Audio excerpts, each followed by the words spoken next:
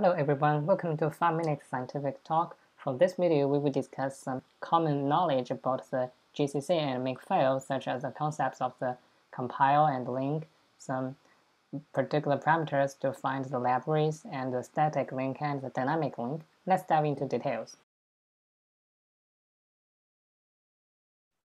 Let's start with the source code and the machine code.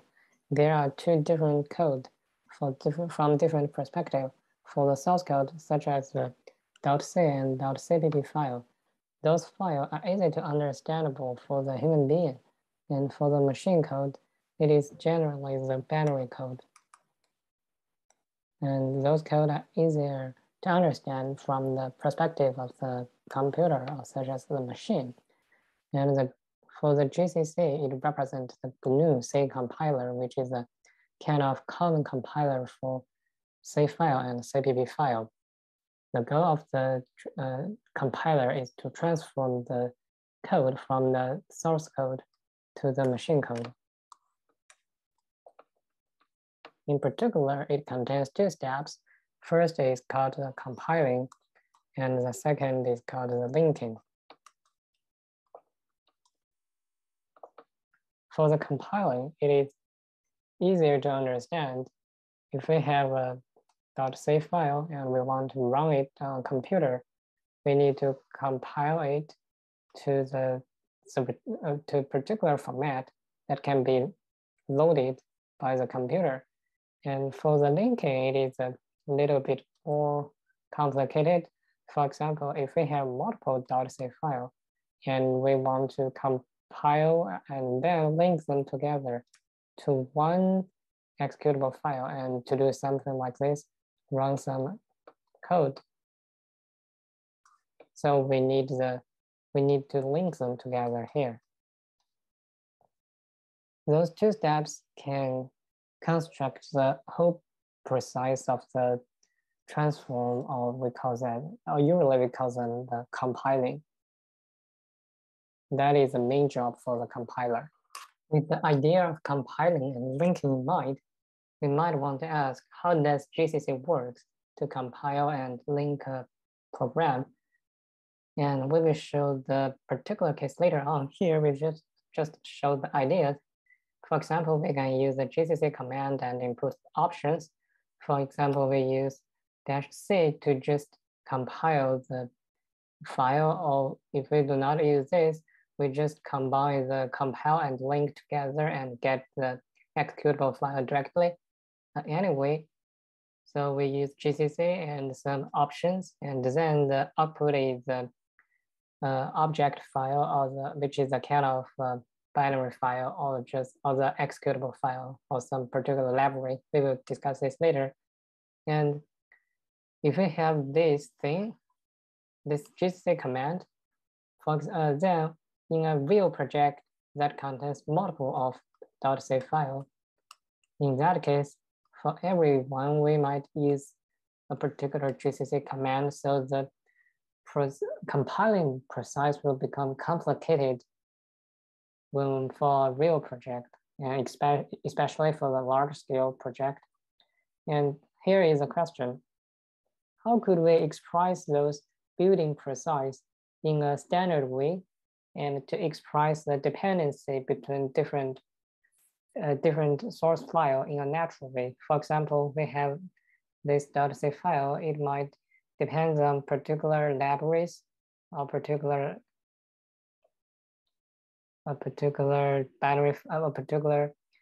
object file, and this library is kind of machine code, and it is created by another .c file, or another side of .c file.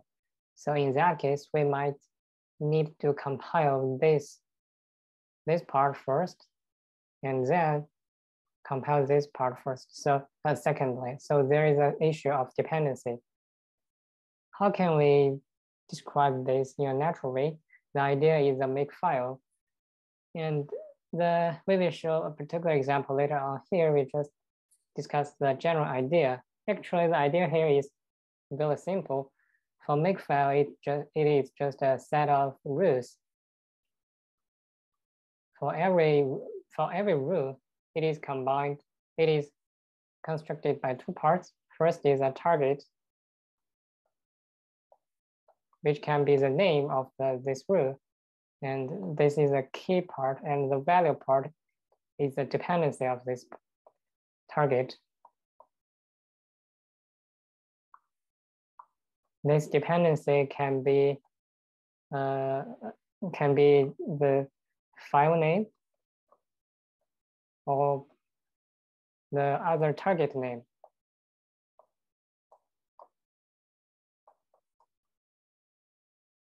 For example, this part is the command.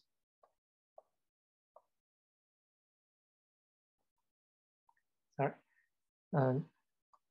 By this rules, it represents that when the dependency is satisfied, we will execute the command here. So we can list several targets in the makefile. For example, if we call this target 1, and we have target 2,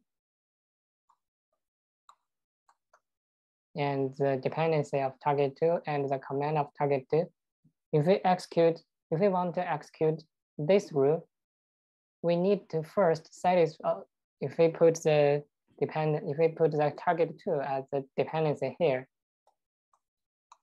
so it means that if we want to execute the target 1, we need to first satisfy the target 2.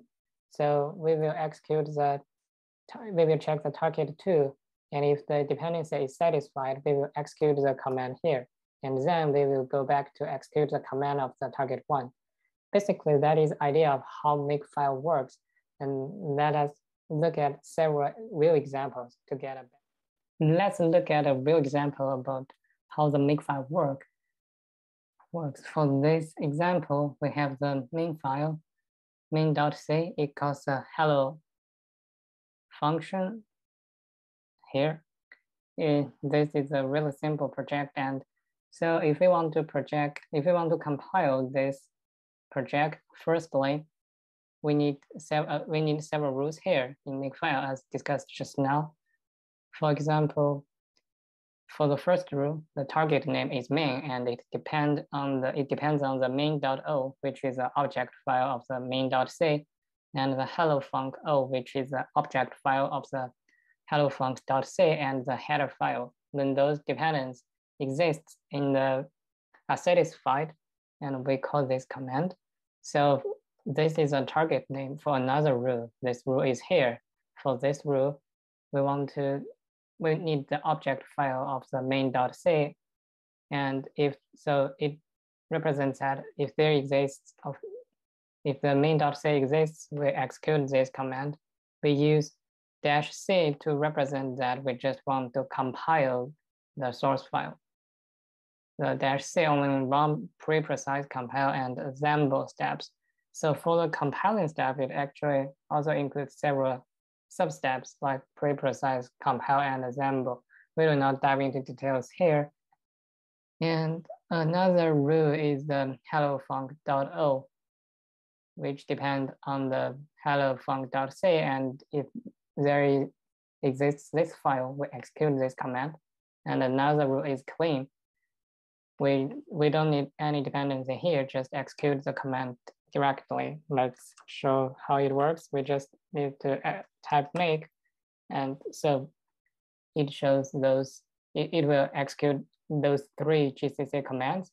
We first compile main.c into the object file, and similar for hello func.c, and then we link those 2 parts together into the executable file.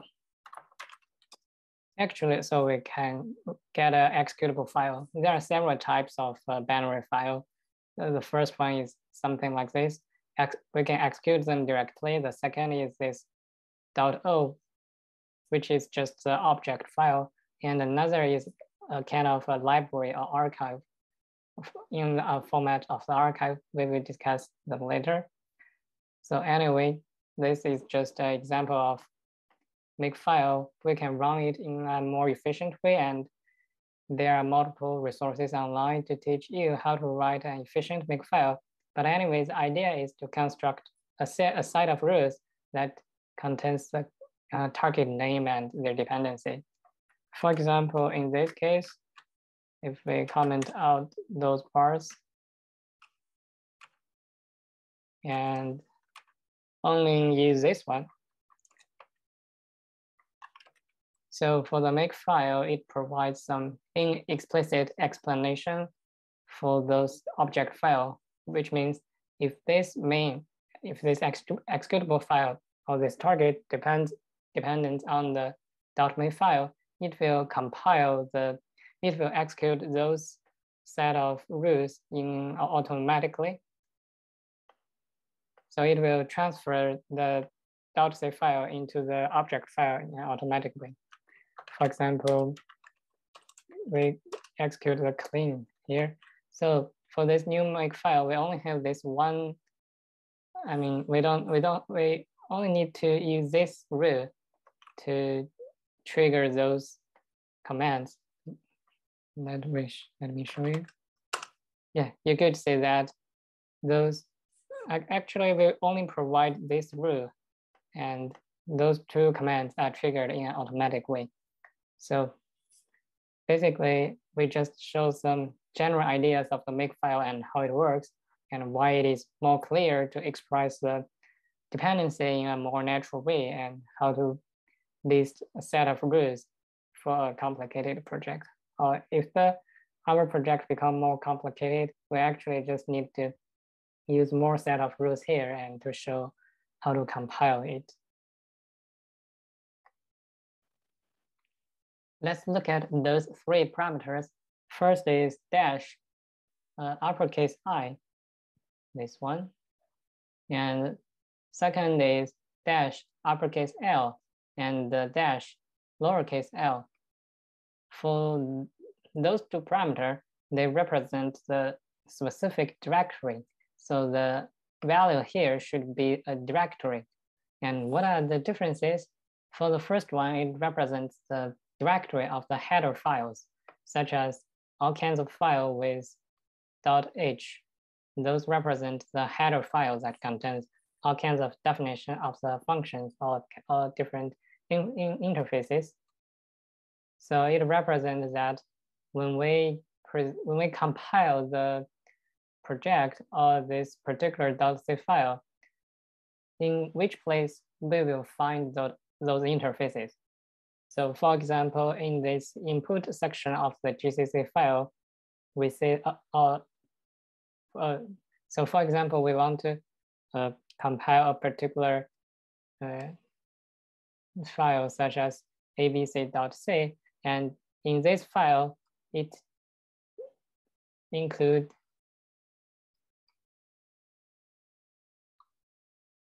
a specific .h file.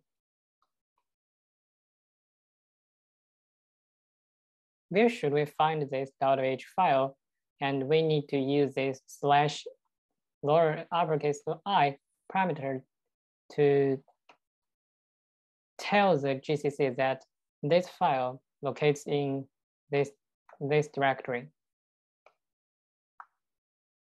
And for the slash uppercase L, it represents the directory for all kinds of libraries.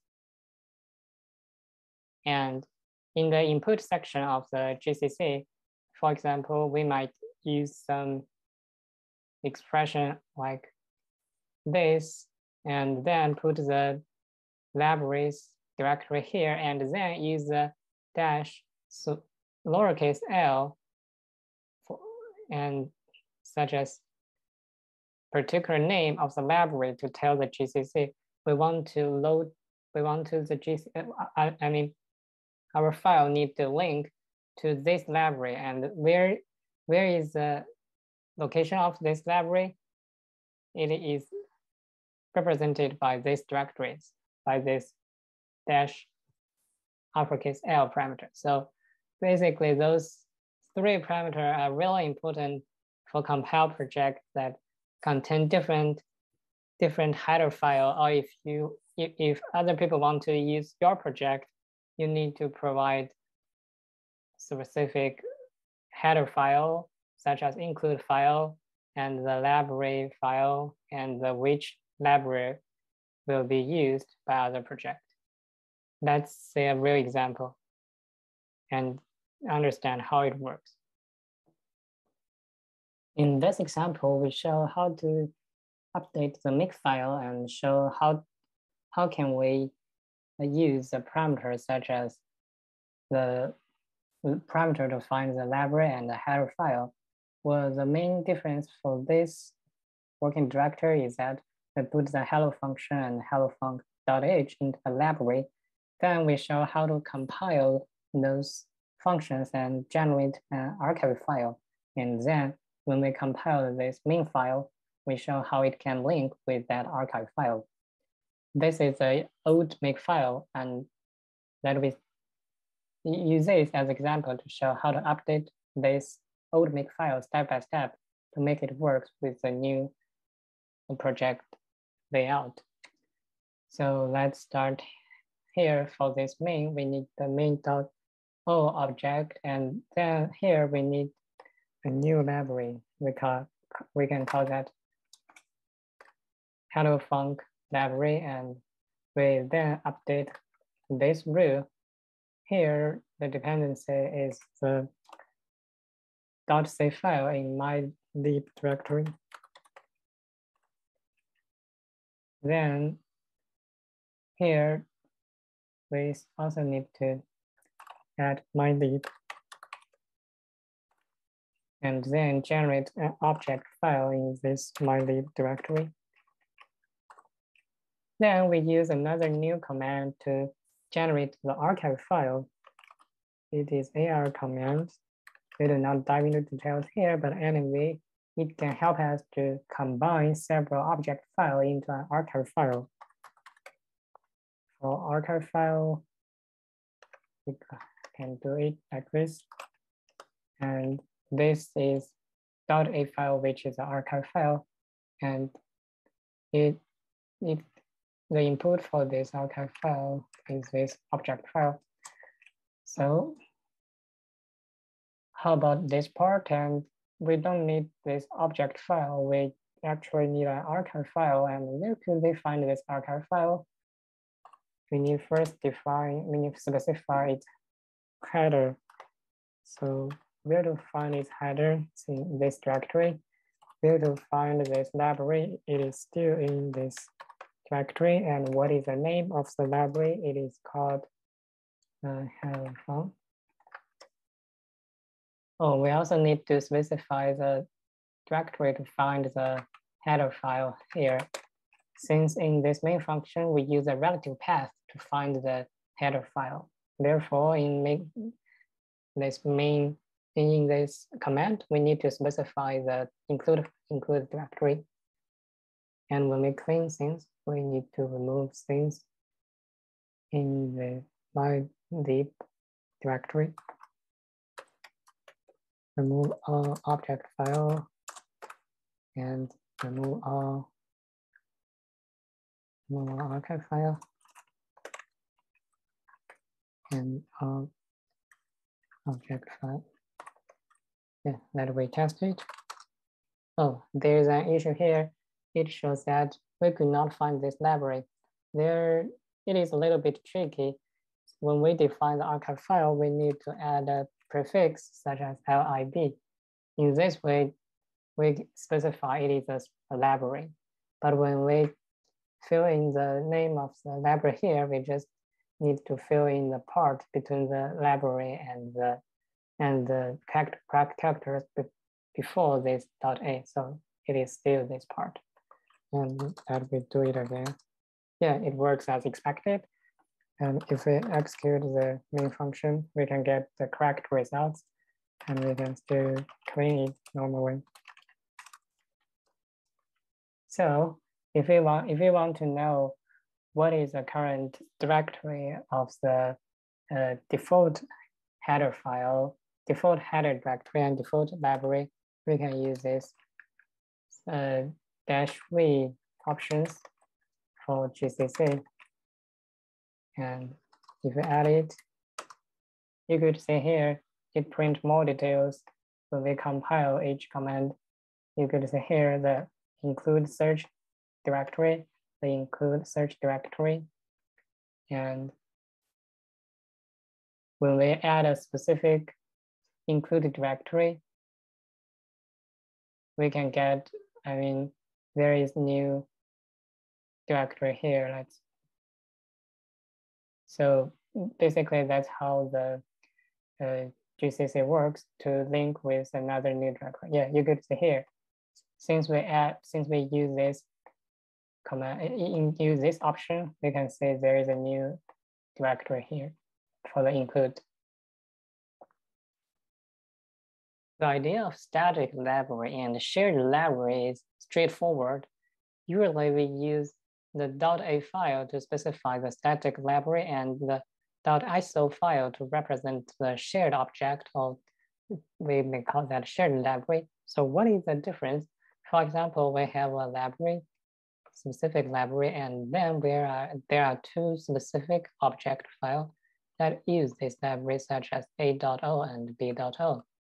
Then for the static library, if we compile this object into a executable file, in the executable file, we need to combine those two libraries together and to, for example, generate it, execute A. And similarly, we need to copy this .a file into the executable file and to generate the execute B. In this way, the final executable file is a little bit large. Since every object file that uses this library will need this library in their final executable file. So for shared libraries, the idea is we do not need to copy this shared library. We just need to keep the specific table that shows the position or that shows the location of this shared library. So the final executable is a little bit smaller in this case. For example, we have the a.o that use some specific function defining this shared library, and we have the b.o also use this function defined here. Then in the final executable file, we have executable A and executable B. Those two executable files are more smaller. Basically, we don't need to copy. There is just one .iso file in the disk. For the size of those two files is just the size of this object file plus some necessary information that point to this .iso file. And another extra thing is that when we use ISO file, we need to specify the location of this ISO file. Where is the directory? For the GCC, it prefer to use this way. The dynamic link to generate an executable function, executable file. So if there is, for example, library something .a and library something .o, if they have the same name, the GCC will search this .iso file first, and then if it does not exist, then it will use this .a file. So the dynamic link is always preferred, but we need to pay attention to specify the location of the shared library, because the GCC need to first load this shared library when we compile or execute the final executable file. And another benefit of the shared library is that we can decouple this .iso file with this file. So which means when we update this, we do not necessarily update this file. So it is more convenient. We just need to update this link and make it to link to the new .iso file, and that is okay. So there are two benefits. One is it is more smaller, and another is that we can decouple the source code, decouple the library file with a project that use that file. A command that generates the shared object file is not complicated. We just need this shared parameter and this FPIC parameter to generate the shared library, which is ended with .iso, and we then link it here.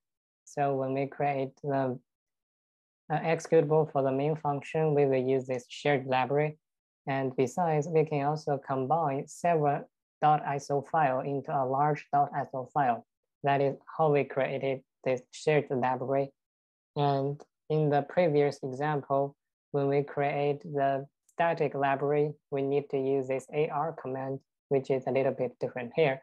But anyway, there are still different types of binary file. One is used for the static link and another is used for the dynamic link.